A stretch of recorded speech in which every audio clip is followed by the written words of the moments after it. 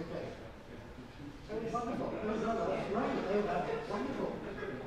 That's really good news. I would probably follow you on that line. You're sure? Okay. Okay, so you don't do the call. No. Oh, yeah, what about? Oh, yes. Yes, that's quite wonderful.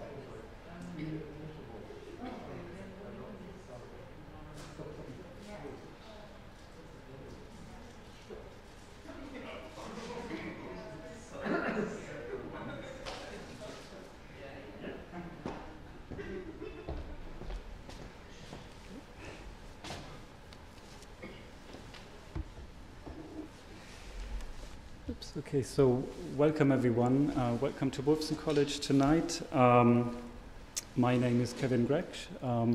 I'm a junior research fellow here at Wolfson College, but I'm a departmental lecturer and course director in the School of Geography and the Environment, where I direct an MSc course on water science policy and management. Welcome to this evening about the ocean, or about oceans.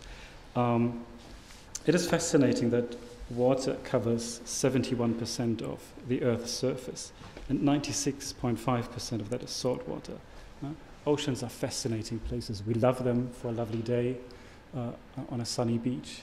They're dangerous as well, and they're mysterious. Just a couple of years ago, maybe I never paid attention in biology at school, but I've learned that I've learned about the diel vertical migration. I've never heard about this term before, but it seems fascinating. It is the Earth's largest biomass migration taking place in the ocean. So at sunset, zooplankton and others move up to the first 100, 200 meters below sea level, and at sunrise, they move down again. So as I said, this is the Earth's largest biomass migration. And this is apparently all about avoiding predators and accessing food. So what we are going to do tonight is we're going to watch two movies. They're about half an hour each. And then we're going to have a panel discussion. One of the panelists will join us remotely from Vienna in Austria. And I will properly introduce you to our two panelists after the movies, but for the time being, I'd like to introduce you to our guest tonight, which is Emma Critchley, an artist who uses a combination of photography, film, sound, and installation to continually explore the human relationship with underwater environment as a political, philosophical, and environmental space. She's a Royal College of Art alumni and has developed works funded by organizations including the National Media Museum, Arts Council England, the British Council, Singapore International Foundation, the British Academy, and the European Regional Development Fund. And her work has been shown extensively nationally and internationally in galleries and institutions including the Australian Centre of Photography, the ICA Singapore, the National Portrait Gallery, the Royal Academy, and the Baltic Centre for Contemporary Art, and Tates and Ives. Before we start watching the movies, I'd like to hand the word briefly to Emma to introduce us to the movies. Or you can, or you come here and then. Thank you for that. So the two films that we're going to see tonight are Common Heritage and another film called Witness. Common Heritage was finished in 2019, and it began on a residency that I did. It was a year's research residency called Culture and Climate Change Future Scenarios. And the idea was on that residency is we'd spend a year building a network with different climate researchers around the world and develop we didn't have to produce work, it was just a kind of research to then go forward and produce work after that. And this was one of the main topics that I was really interested in, and I wanted to make the film because there's this, it just feels that there's this huge rush. It's the mineral rush of rare earth minerals of the deep that to me feels like is going very much under the radar. So the film is like this urgent response to quite a critical moment that we're in at the moment.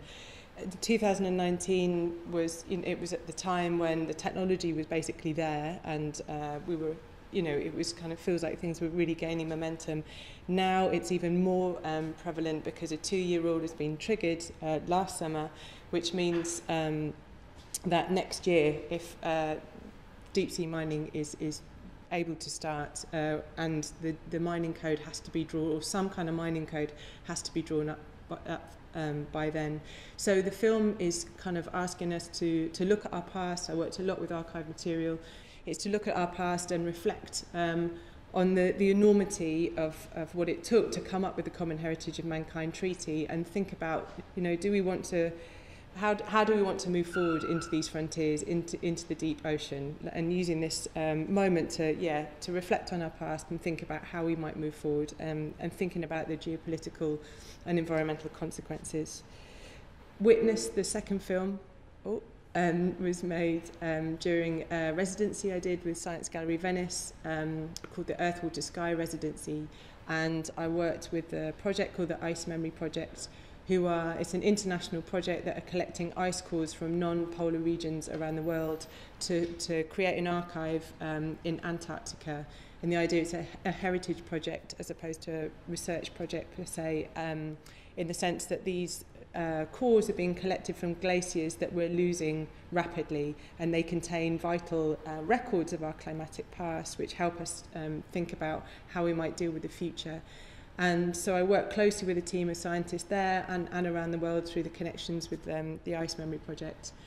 And the reason the moment, I guess, during the residency that I felt that I sort of found something that I really wanted to respond to was the fact that actually most glaciers around the world are now classified as dead. So once a glacier no longer accumulates enough mass to move down the mountain, it's classified as dead, and actually most glaciers around the world are in that state.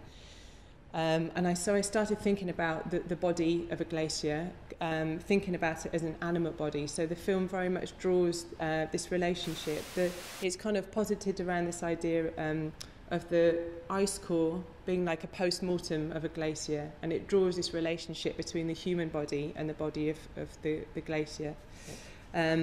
The research came from working with scientists, but I was also very interested in whose stories are being told through this analysis of the glaciers and by whom, and thinking about different ways of knowing, not only the scientific cerebral way of knowing, but knowing through glacial retreat, living with glacial retreat on a daily basis.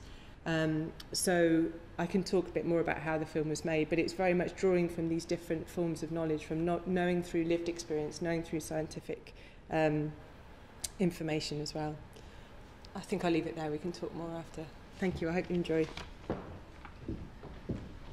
Thank you, Emma. And then I suggest we start with the movies.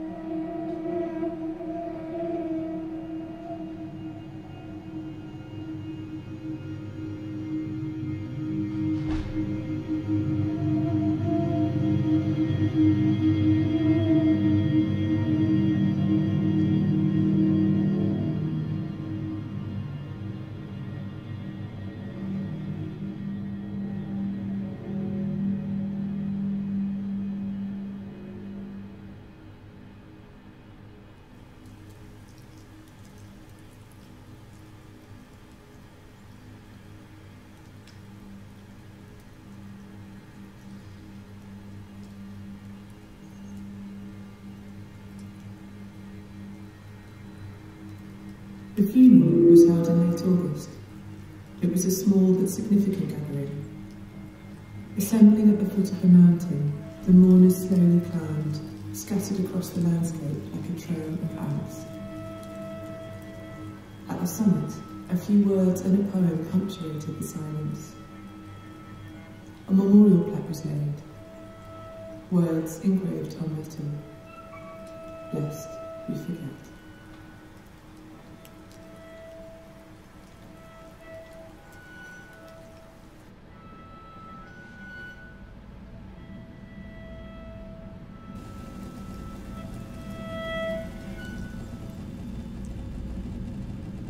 A concentration of lead was found in the layers. They said it is an indication of silver mining, as it is used to concentrate the unearthed silver. Lead that is held between my fingertips, used to write these words. By analysing the lead's fingerprint, they traced its origin back to a mine in Bolivia, some 500 miles away. During the Spanish occupation, Cerro Rico, or Rich Mountain as it became known, was taken from the Yankees. It became a site of the Spanish colonial mint and a major supplier of silver for the Spanish Empire. The town of Potosí became one of the wealthiest cities in the world. Thousands of indigenous people and African slaves were forced to work and live in the mines that populated the mountain. Dust clouds of lead and vaporized mercury meant that many who worked and lived near the mine died due to lung disease and mercury poisoning, as an invisible toxic cloak borne by the wind settled over the local area for centuries, seeping into clothing, skin, tissue, veins, water, soil, ground. Wedded to climate change. Lead latched onto small airborne particles that migrate towards the heaviness of the issue. Layers of history buried in the ground. Density, intensity.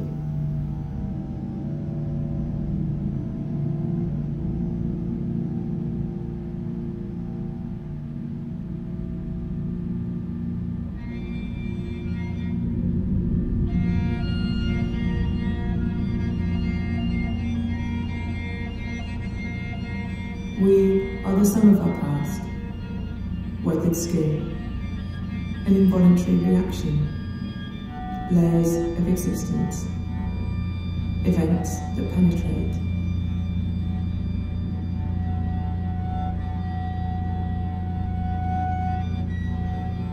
They found at its core layers from an ancient past, leading up to that fatal moment, the moment when it stopped. Slivers of history no thicker than a hair's width, stratified by time. Fingers still reaching, tongue still touching, peppered by the saltiness of the sea. No longer able to move, lay to rest.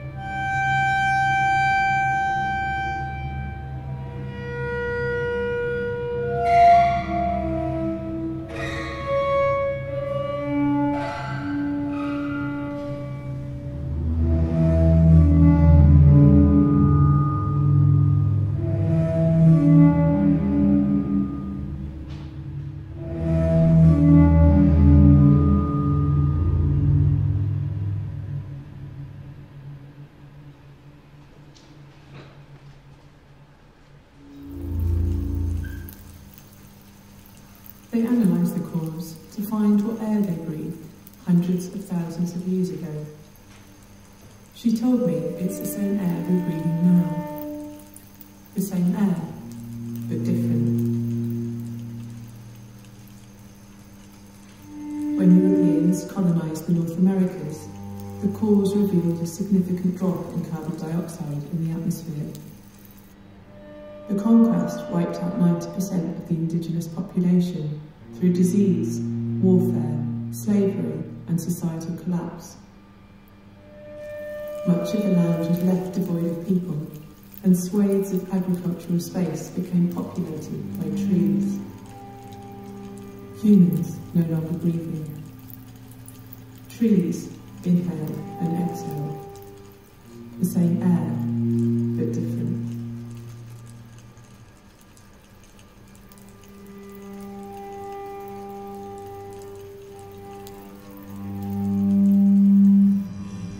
In Europe, the genocide generated a drop in carbon dioxide that lowered surface air temperatures to unimaginable depths. Rapid glacial growth ensued. Under the pressure of its own weight and the forces of gravity, it began to flow outwards and downwards, scarring the bedrock landscape beneath its body as it moved, obliterating alpine farms, churches and villages in its wake. So deep did the bitterness penetrate that it wrenched ruptures of molten lava. For 8 endless months, shards of volcanic ash and poisonous gases were flung from the mouth of the great Mount Mekhala, destroying cattle and wiping out crops. A haze of dust and sulphur particles was carried over the northern hemisphere, aggravating weather patterns. A year without summer. Ships fogbound. Intense smog, thick with heat and swarming with flies, set to a backdrop of a blood-coloured sun. Crops withered and died. Famine ensued. Economic collapse. Communities mobilised to revolt. Angry voices carried into the sky. The same air, but different.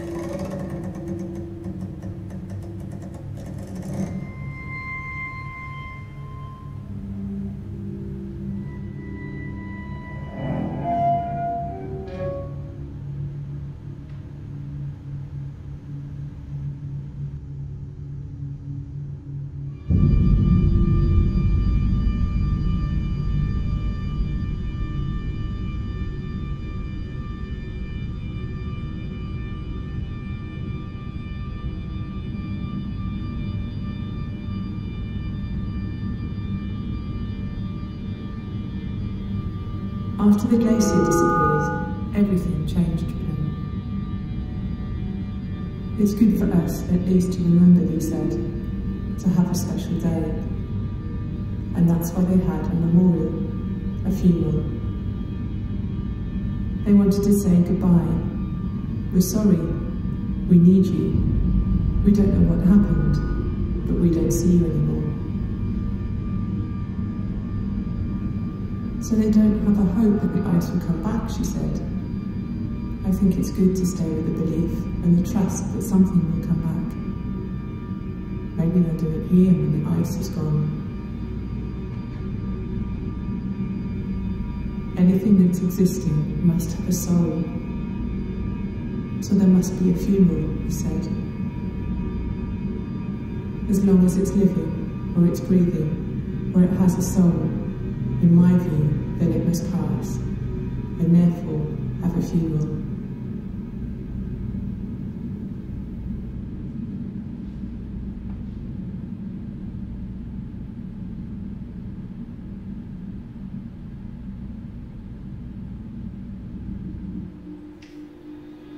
A subterranean city carved entirely out of snow, once preserved between thick layers of ice that guaranteed it never to be revealed.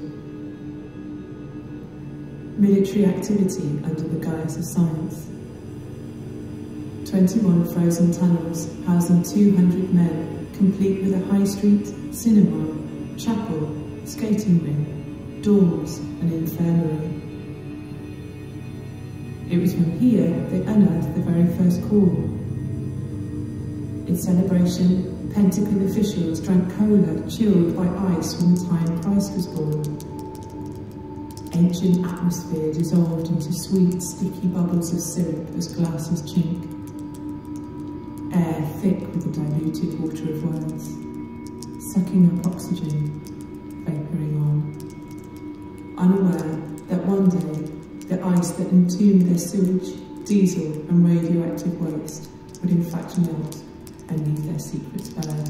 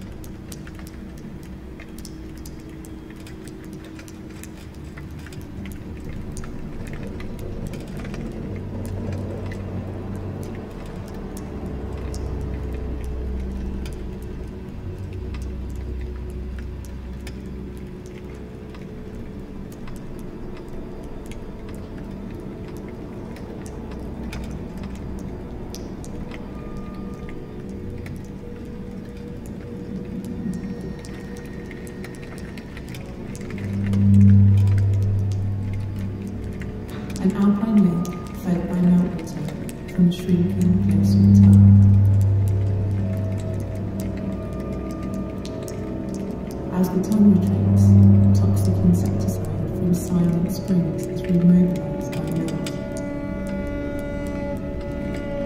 Pulses of pollutants deposited through atmosphere seep into alpine water systems, infiltrating rivers, flowing into cups, pouring into mouths. This toxic fertilizer, once universally banned, is summoned into motion. Delayed release, percolating, permeating, coming back to haunt us. Ice flow holding viruses, yet unencountered by humans, release their clasp. An archive is activated, animated. Microbes once lay dormant, preserved in the cryosphere, awoken from sleep lasting 15,000 years. Cores are extracted, consulted, a flurry study, predictions flow. At best, they said, diagnostic and informative records could be lost. But worse, they said, pathogens, disease-producing organisms could be released, returned to circulation within the system.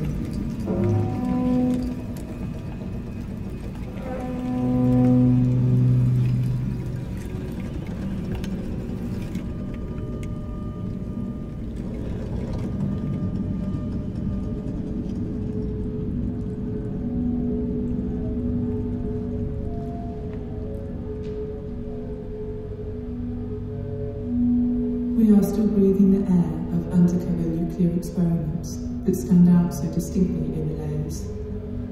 Secret underground testing, revealed through Saharan dust, immobilized by the moon. Experiments with energy, weapons trialed, accidents released into atmosphere, fall, out, infiltrating landscapes, contaminating societies.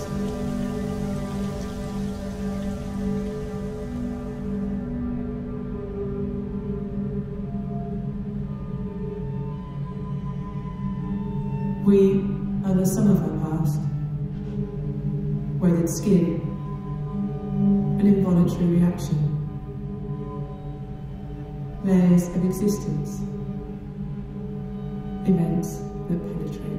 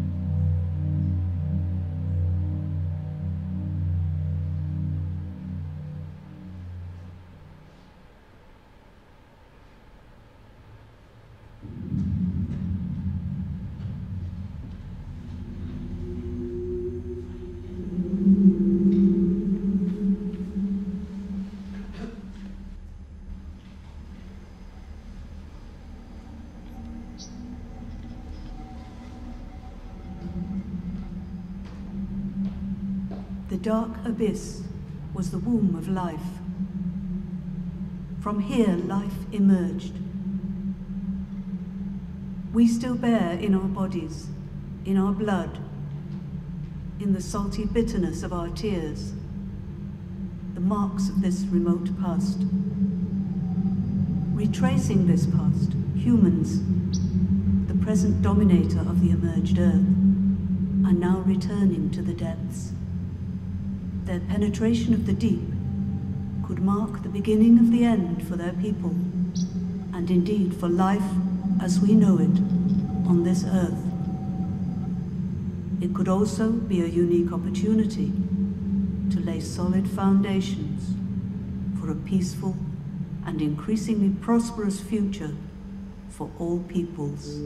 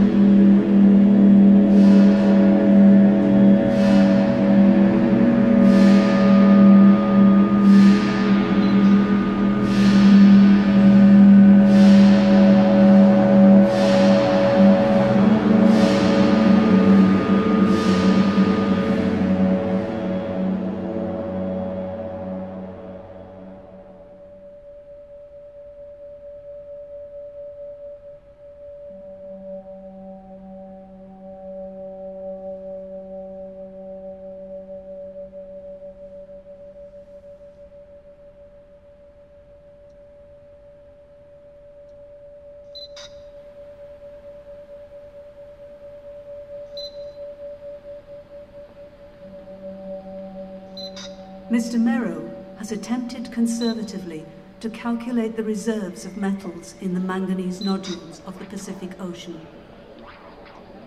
The nodules contain 43 billion tons of aluminium, equivalent to reserves for 20,000 years at the 1960 world rate of consumption, as compared to known land reserves for 100 years. 358 billion tons of manganese, equivalent to reserves for 400,000 years, as compared to known land reserves of only 100 years.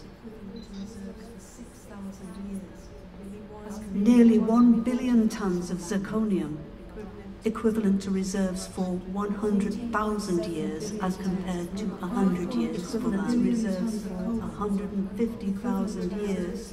As 207 billion tons of iron, nearly 10 billion tons of titanium, 25 billion tons of magnesium, nearly 1.3 billion tons of lead, as compared to 500 years on land. Distinguished delegates, may I ask you to rise in your seats to observe a minute of silence for prayer or meditation.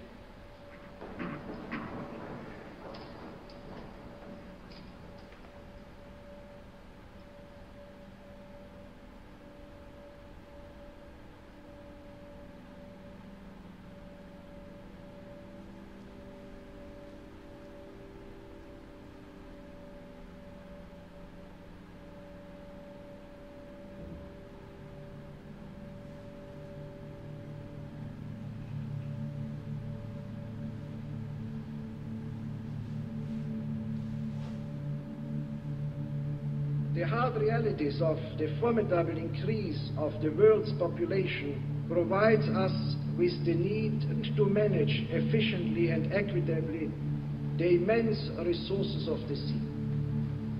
It embraces problems of political, economic, ecological, and technological character. And its successful conclusion would have a lasting impact on the future of mankind. We in particular believe that the common heritage principle should dominate our endeavors to make that principle a legal reality concerning the sea and its natural resources.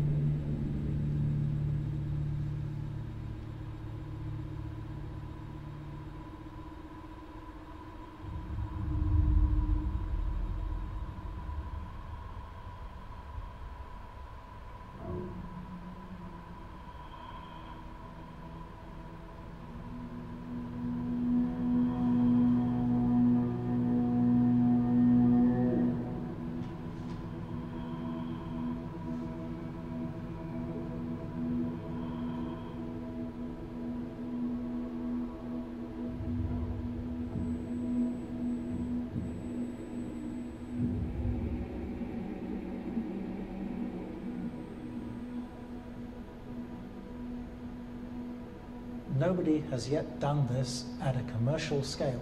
People have tested technology, but that is very different from operating at a full commercial scale. Countries like Tonga and Solomon Islands, Vanuatu, Fiji, where we've got licenses, they have limited potential on land. So seafloor mining offers them the opportunity to develop a solid mining industry which has a low environmental impact but produces a high value. Is it important now? The answer to that question is yes, it is important now, because multinationals are not going to wait to give time to look at all the studies, environmental analysis, before they come in. They're pushing. The mere fact that we know is that it's going to touch into the garden that we have been using for the rest of our life, since immaterial time. People are afraid of the dark. It's a case of, in the absence of knowledge, their default reaction is to be conservative and worried. And so what we've got to do is shine light into those dark corners and explain what we're doing and show that there is nothing to fear when you switch the light on. This is water we're talking about. It's not a brick wall. It doesn't stay in one place. This is water. So if you dig at the bottom, obviously you're going to create dust, and that dust is going to be spread over by the current. And it's going to go over. We don't want to be a testing ground. We don't want our environment damaged.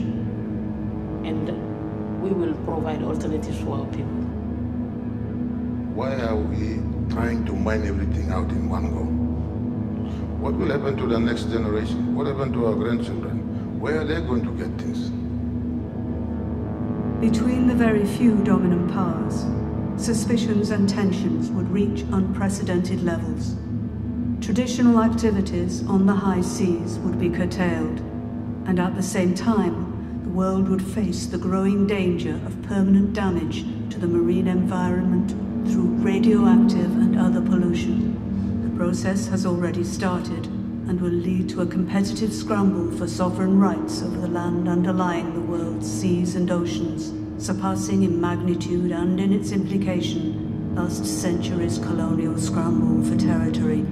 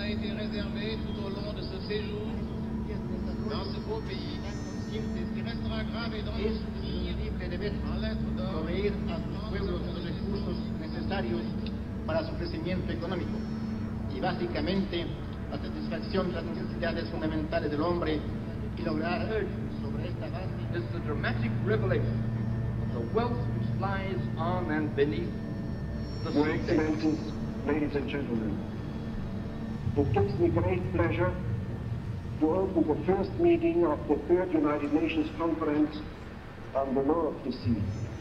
It is essential to emphasize that this conference will proceed on the basis of General Assembly Resolution 2749, namely that the seabed beyond national jurisdiction is the common heritage of all mankind. For the first time in history, the representatives of states will be engaged in translating this vital concept into reality. The seabed beyond national jurisdiction and its resources are the common heritage of mankind. Failure to create a strong seabed regime would almost certainly lead to preemption of the lion's share of the benefits by those with the capital and technology required. I'm sorry to interrupt the chairman of the second committee, but may I appeal to the delegations in the wings not to make so much noise. They should have learned by now that they must extend some courtesy to the speaker. Technologically advanced countries want complete freedom of research. I think it would be undesirable for any delegation to absent itself. Distinguished delegates, this session is going to be, as I stated earlier, at the meeting of the General Committee this morning, not merely a crucial session, but a critical one. I use this word with great care because I am convinced that unless we make sufficient progress during this session, either to arrive at agreement on a treaty which is generally acceptable, we would have lost one of the greatest opportunities that have ever been placed before us.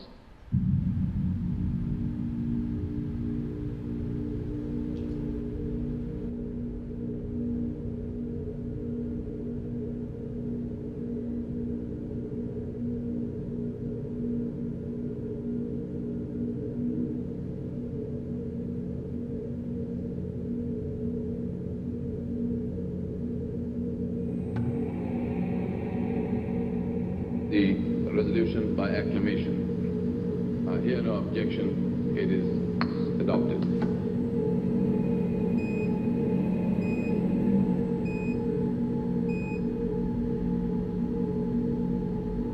Mr. Ambassador, as early as Tuesday, at the highest level, France, Britain, Japan, and West Germany, to name them, have been approached by the United States asked not to abstain but to vote against the treaty. Why was that? Well, obviously, we have worked very closely with our principal major industrial allies. And we were concerned that a continuing unified position be taken if at all possible. It is correct such approaches were made.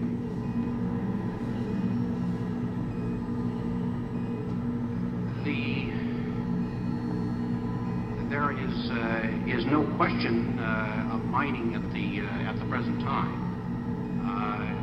No company or no consortia intends to mine immediately and would not do so until such time as it becomes economically viable to do so.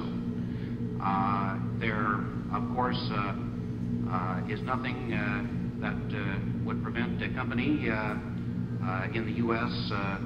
from doing that at such time as it was prepared to undertake that, if it could get the financial backing to do so.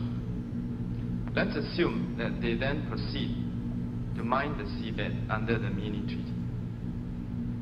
I want to tell you, and through you I want to tell them, that I will take it upon myself to persuade the United Nations General Assembly to adopt a decision asking the International Court of Justice for an advisory opinion on whether such activities under unilateral national legislation are lawful or are they illegal.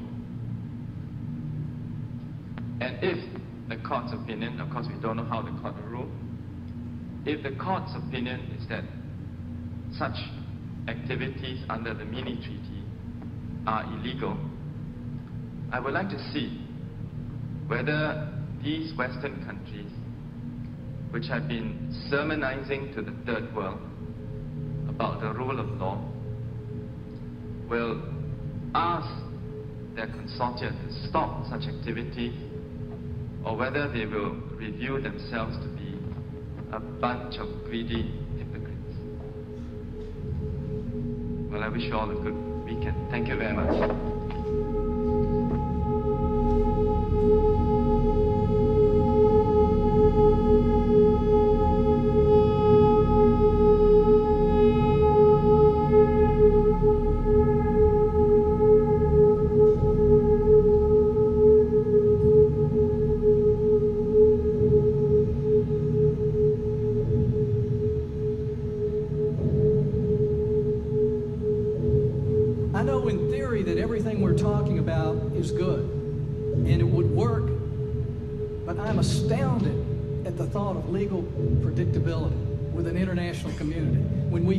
See that demonstrated in any international community, that we can count on other nations.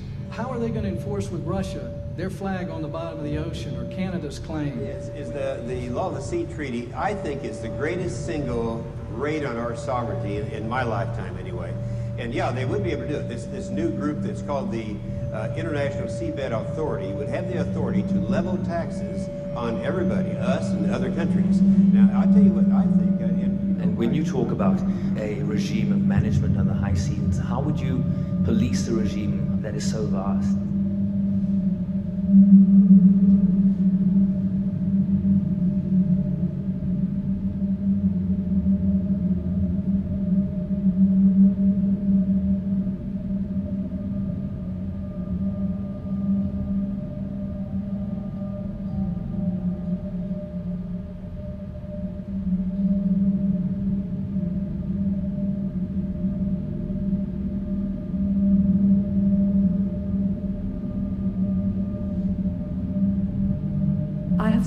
Some length, yet I am deeply aware that I have not succeeded in treating the question before us as comprehensively as I would have wished. I dare not take too much more of your time. Mr. Chairman, I wonder whether I could take the recess now.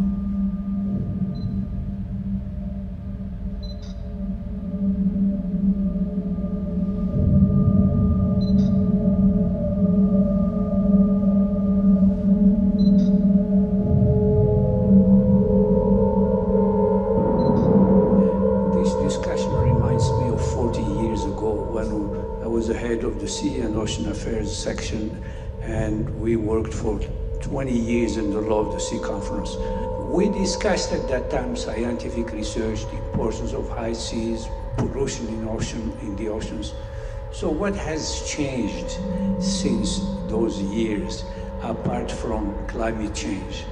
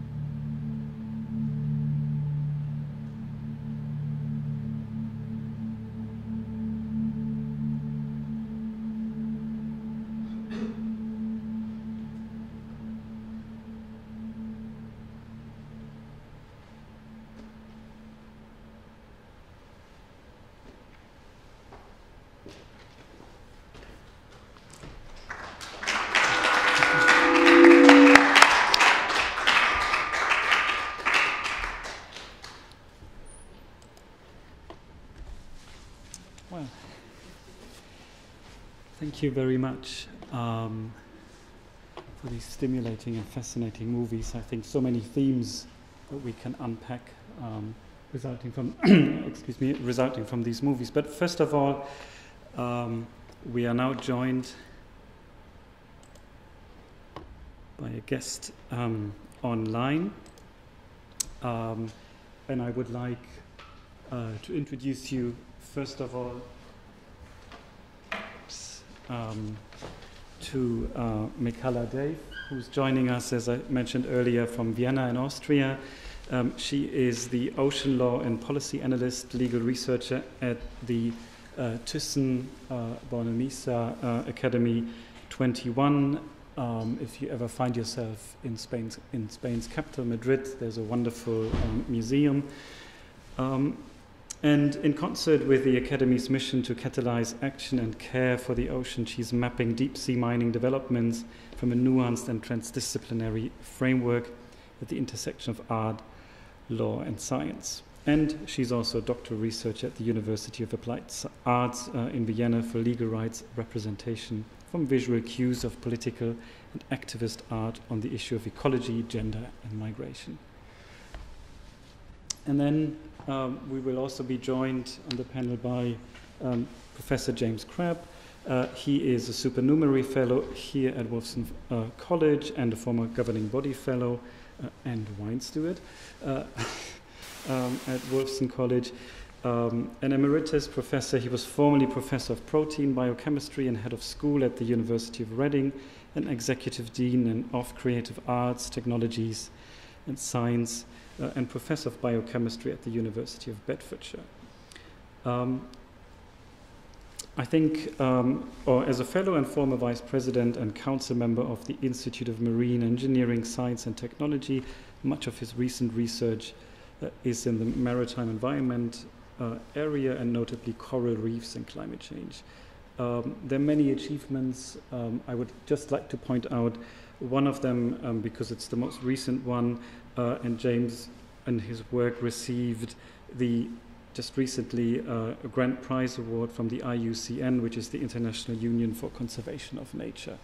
And since this is an evening about the ocean, I shall also mention that he is a scuba diver, assistant instructor, and master scuba diver. So, James, Emma, may I invite you to the stage?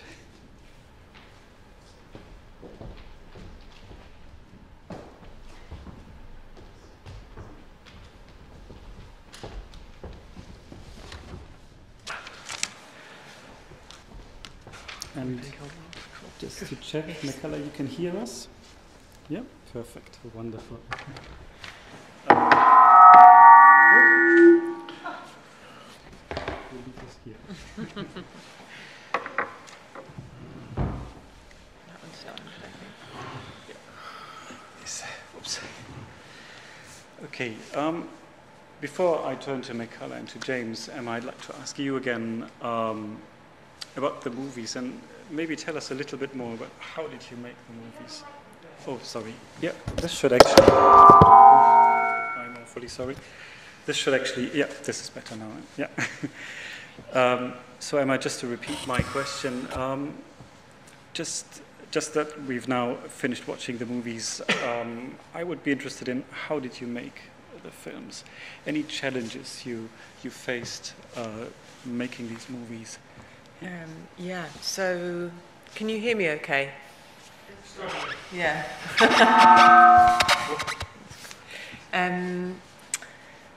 So to start with Common Heritage, because that's the one you've just seen, like I said, it was there was a lot of research, there was years of research that went into the film before making it, really, and I guess one of the challenges was getting my head around the kind of 9, 10, well, more than that in the end, years of what happened in all of the conferences that built up to coming up with the Common Heritage of Mankind Treaty. And my studio wall became a bit like a murder case where I was kind of piecing together all of the speeches and the archive material that I'd kind of found to kind of get my head around how it all kind of tied together and then what that meant, you know, to us today. And so I worked with the National Oceanography Centre in Southampton, and they used their deep sea archive footage, which is what you saw of the deep. And so, yeah, archive material was very much how I made that film, and kind of comparing the kind of these deep abyssal landscapes with the conversation. And I specifically wanted to kind of draw on science fiction. The speech that I found Arvid Pardo's speech was what really triggered a lot, triggered the kind of making of the film, because it's this incredibly evocative speech that sounds like, I think, that, that it could be the beginning of a science fiction film. So in the film, it's narrated by Gwyneth Jones, who is a science fiction writer. So the film starts with his speech, and it's really this warning to us about, we've got these riches of the deep, and off the back of the Second World War at the time, the discovery of these riches could make us, or they could completely break us. And so, when I worked with the archive in Southampton, it was wanting to find footage. What I became really fascinated with is how much it kind of looked like, another world, another planet. And so I kind of, worked with their material and the International Seabed Authority's material. And then the divers that you see in the film, I shot those, and I guess with that material, the water is kind of offers a psychological space, and it's kind of chance for us to kind of reflect on all the proceedings that are happening in the film. And also the divers are very much kitting up, they're going down, so it's like this idea of the momentum that we are going to go there, we are going to mine these places, we are already in these spaces, but the question is how we might go in there, how we might enter those spaces and the consequences of those. So they kind of, I guess, are a moment of reflection, but also showing the inevitability of the situation. So and I guess again with the science fiction, it's very much thinking about the fantasies that we build around these distant places, and the problem with that, and the problem of thinking about them as remote and other. And actually they're not, they're very much part of our world, and we need to think about them in that way. So that was again why I wanted to draw from the science fiction tropes, is in creating this familiar world, this familiar science fiction film that you feel kind of comfortable with, and then it's kind of, the idea is that it's making us think about the problems with that, with the fantasy that we build around these places. And then Witness was made, like I said, during a residency that I did with the Science Gallery Venice, and it was really important. The process was really important in making that work. I really wanted, like I was saying before, I became very interested in whose stories are being told and by whom, in terms of the research that's been, the narratives that have been drawn out of the ice. And so I wanted it to be more a collaborative response to the research. So I found sort of bits of research that particularly interested me, and I did workshops with people. So we did workshops at Kafoskery University about that were narrative workshops. So we used the scientific research and created stories around that research from different perspectives. So it's the idea that as humans we're storytellers, and we make meaning about information through storytelling. That's how we pass on information. It's also how we embody a situation or a narrative and kind of make sense of it.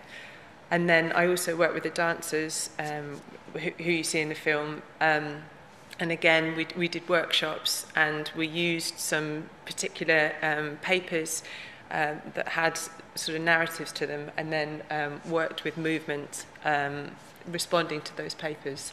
So it's like, collecting kind of different people's responses to the papers was really important. And then the workshops were also... from the workshops, we selected 2 dancers, and they'd never worked underwater before. So we then did auditions underwater, and they were given free dive training, and then we spent a week developing the movement underwater before going back and spending a week filming.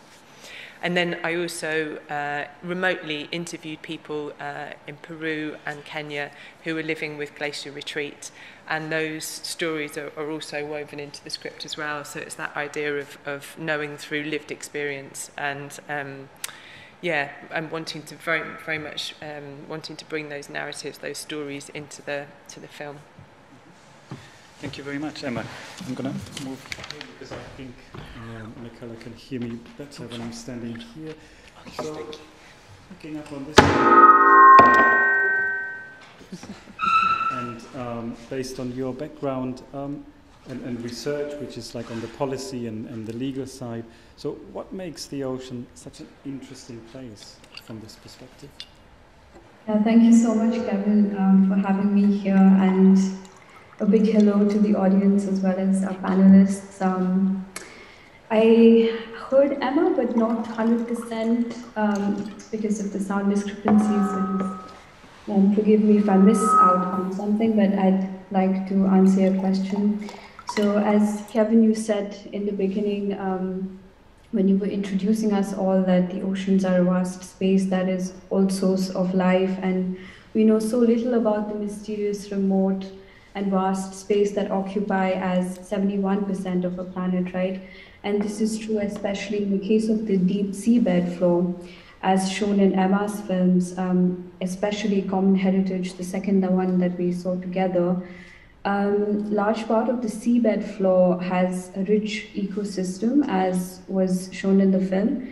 Scientific evidence point to fascinating sea creatures and rare minerals that can be used as alternatives to fossil fuels for a green revolution.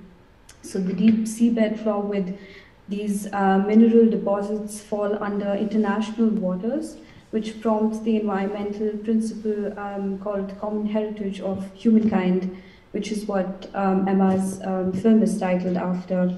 And this is part of the UN Convention of the Law of the Sea. So the film traces this principle and prompts us to think of our oceans as our common heritage, our space to govern and manage the deep sea resources. And this is the part that is contested even today. From the time of the 1970s that the film really well portrays, as well as now that we are in 2022, that deep sea mining may happen anytime it can become a reality, because it is still being pushed off states and extractive industries. So this momentum has the potential for deep sea policies to be framed in 2 years timeline. So Emma talked really briefly about the 2-year trigger rule, and in this 2-year trigger rule is that a particular small Pacific island country called Nauru, they triggered a 2-year rule, which is part of the UN Convention Law of the Sea. It basically asks a UN body, which is called the International Seabed Authority, to frame a mining code within 2 years. So this was activated last year, which means we will see a mining code next year. So there is a certain urgency to deep sea mining at the moment as per this 2-year trigger rule. And it is actually the states that are driving this deep sea mining urgently, as well as along with extractive industries. And interestingly, there's also a little bit of politics at play here among developed states that have the technological means and financial means as well to go further towards wanting or like desiring deep sea mining. And the politics in the South Pacific Islands are a little bit different, where there's small Pacific Island countries that want deep sea mining. There are some others that do not want it. So there's a lot of political strife within their indigenous communities as well that we see. So we have to therefore consider laws and policies from this political field of what do the indigenous communities want, because their ways of looking and thinking of the oceans from their ancestral times, as well as their seafaring ways, is so much important to consider in terms of framing our laws and policies, and not the way in which it is framed at the moment, which is being pushed by developed states and extractive industries and some small Pacific Island countries. So this is the space where I think in terms of the art space and also some institutional spaces that are of academic nature, that artists can enter in this realm, unmask these complex issues and tackle it with imagination and fearless narratives, so that we as stakeholders, we being the public as stakeholders, can take stock of the oceans and try to think of oceans and policies a certain way, which we have a right to do. Mm-hmm. Thank you very much. Let's hear another different perspective. James, can you tell us what is so fascinating about marine environments, and what attracted you to do research into marine environments, and why is it so important? Thank you very much. Can you hear me? No. Can you hear me now? Great. Better. Okay. So I started off doing biochemistry, but I very soon realized that it was very important to gain information from many different areas in order to solve particular problems. And at the time, I'd just become a scuba diver, and a colleague of mine was very interested. He was a marine biologist, and he knew that I did a lot of computational biology. So he tried to persuade me that there's quite a lot under the ocean that is worth looking at. And indeed I did, and spent quite a lot of years working in Indonesia and in the Caribbean, particularly in Jamaica, on the reefs of Jamaica. And it's clear that one of the things that you tried to bring out in the film, I think, was the fact that people think of it as very distant under the ocean, and yet it is just, within reach, particularly in this country. We're a maritime nation. We're no further than 60 miles from the ocean. And yet it's very important for our common heritage in this country. And yet maritime industries are really not considered in these times very, very much. The interesting thing about deep sea mining is that it's very much on the yin and yang of environmental possibilities. Because on the one hand, we all use technology. Technology is extremely important. We know that wind farms are very important in changing from coal-based energy to a more environmentally friendly energy. And yet so many of the materials that are used in these high technology, modern, ecologically friendly systems are themselves fraught with difficulties. We saw the manganese nodules in your film beautifully, I think, and that very scary thing that was coming over. It's very difficult, because if you mine these important nodules, you just don't know what is under there. We had a lovely octopus, the Numbo octopus. That was brilliant, just over the manganese nodule. That was a great shot. But that's only one thing. Deep sea mining means a tremendous amount. It's anything below 200 meters. Right down to the abyssal levels where you get, and I'm sure you've seen them on the TV, those sort of sulfurous fumes, those black smokers, which are based on sulfur. The life forms there are based on sulfur.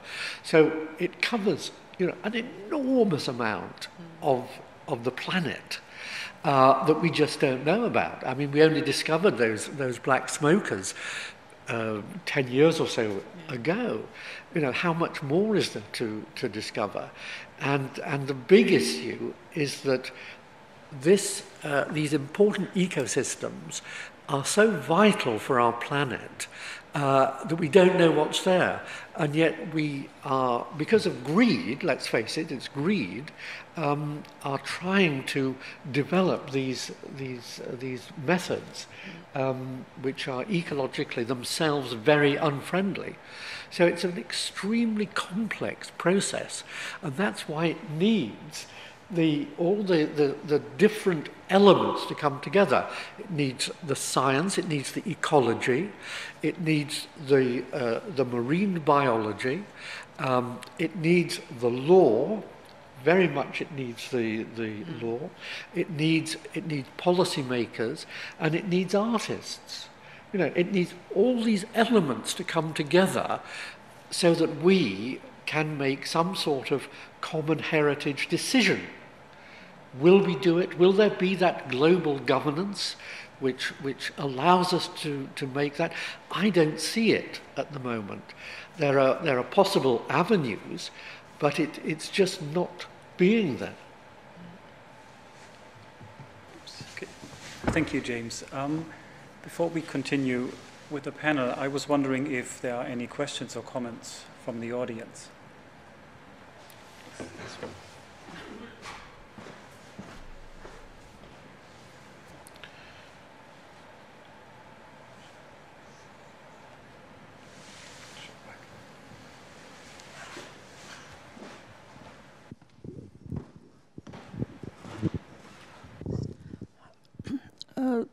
We have, if there are countries where everything you said is true, we have the regulations, everything, but I think it's still something to do with people's attitude.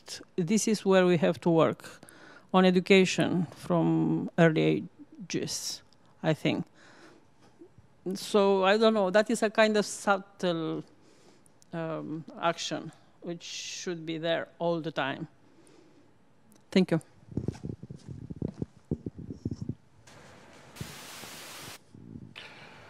Yes, and that's where the art comes in to change people's perceptions. I mean, that's why art is so important.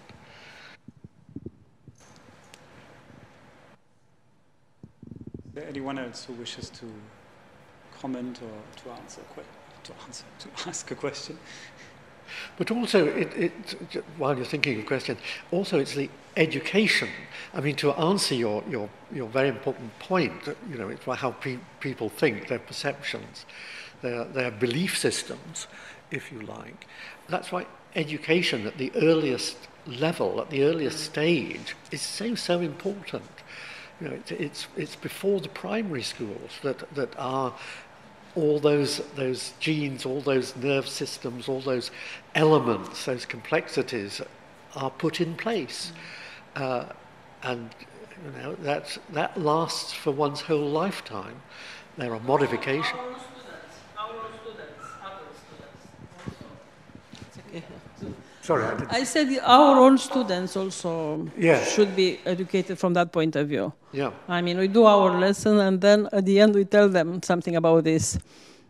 I'm a little bit, I'm subjective maybe, because I just, I do Byzantine studies, but I publish an article about how Byzantine treated the environment and Plato.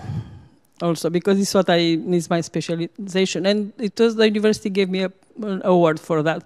So it is possible to do this in any subject you teach. You can insert something about environment. Yes, absolutely. Yeah. Whether you're a classicist or a historian or a geographer or a linguist, of course you can, and that's so important.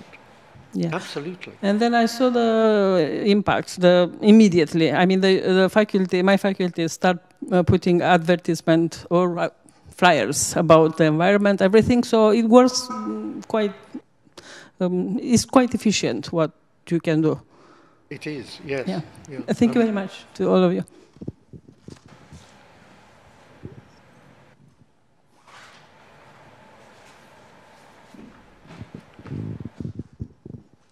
Hi, can you hear me? Yeah, thank you for the movies, really. And I'm a biologist, and I also come from an island, so the sea has always been like a big part of my life as a source of inspiration and mental support, I guess.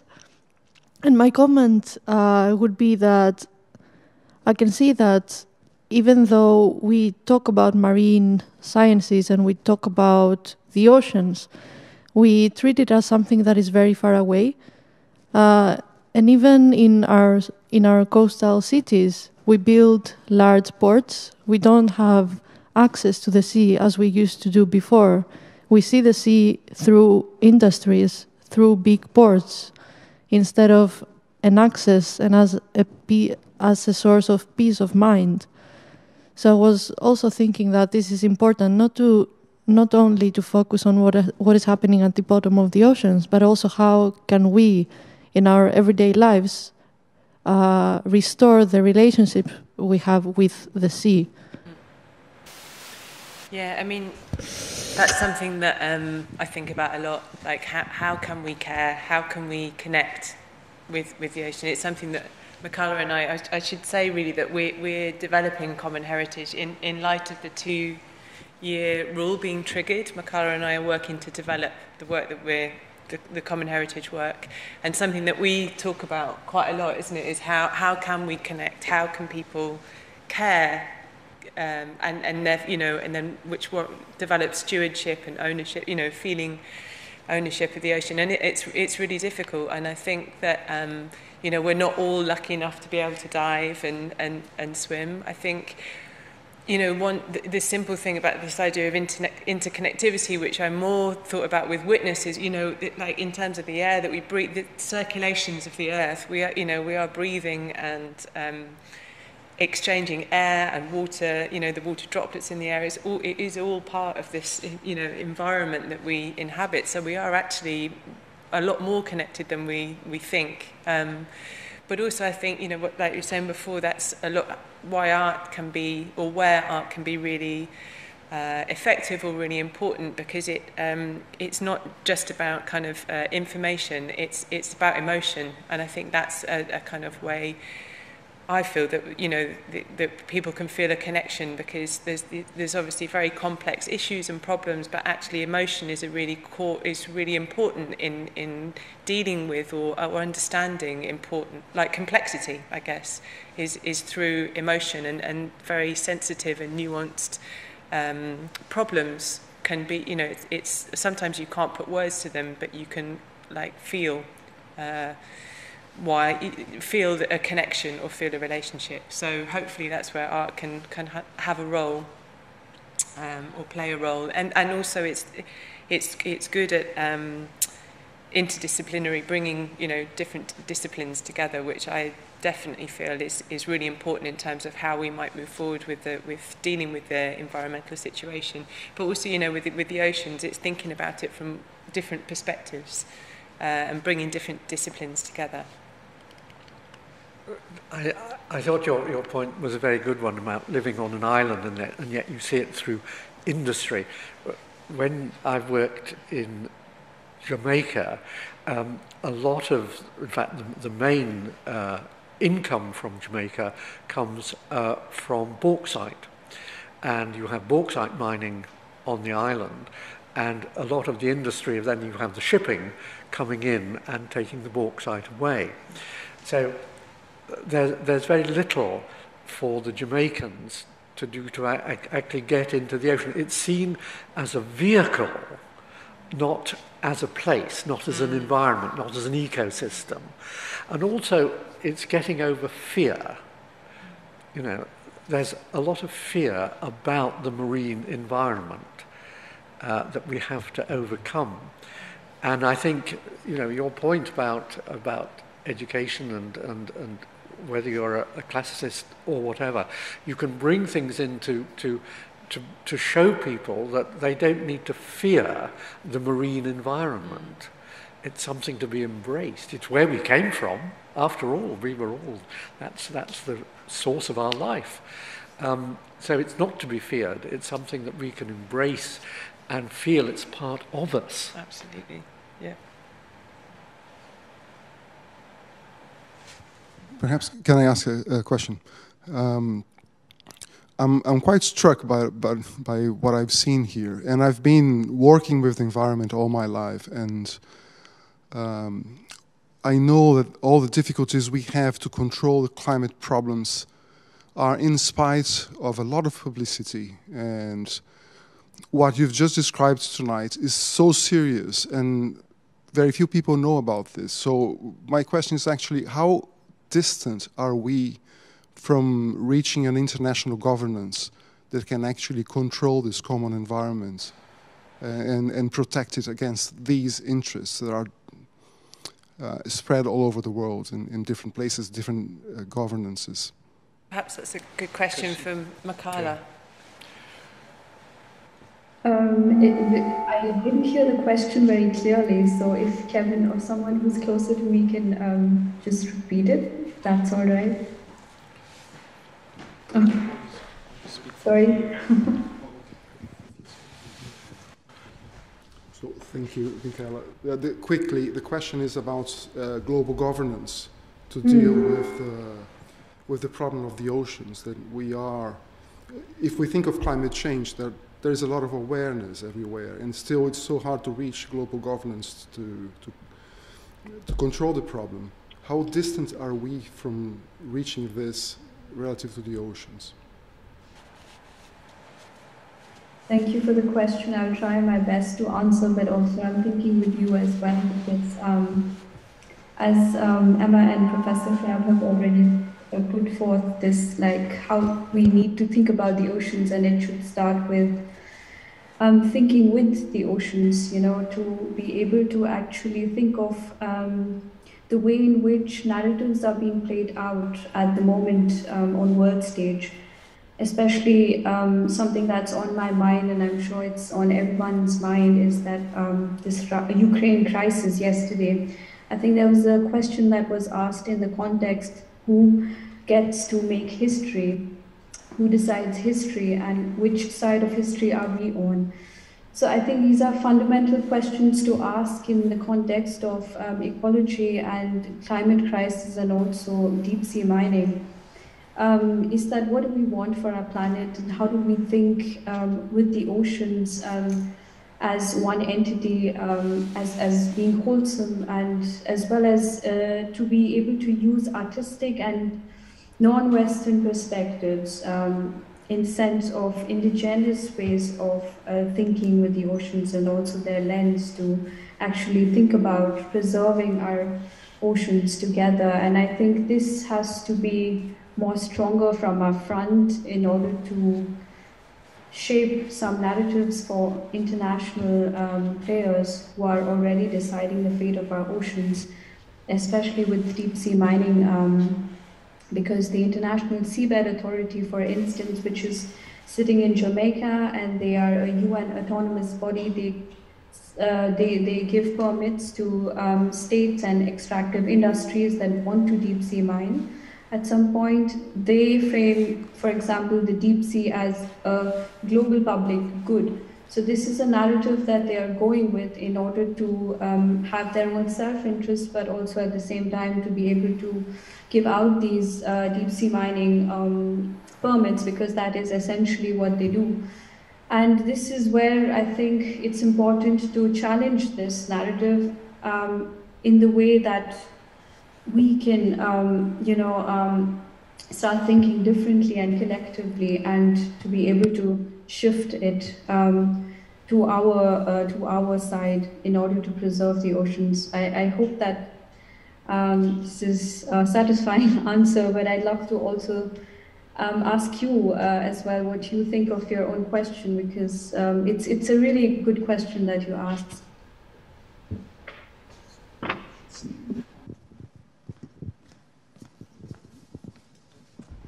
Just want to thank you. I think it was a very good answer. It's a difficult question, perhaps one we are distant from being able to really offer a solution, but thank you very much.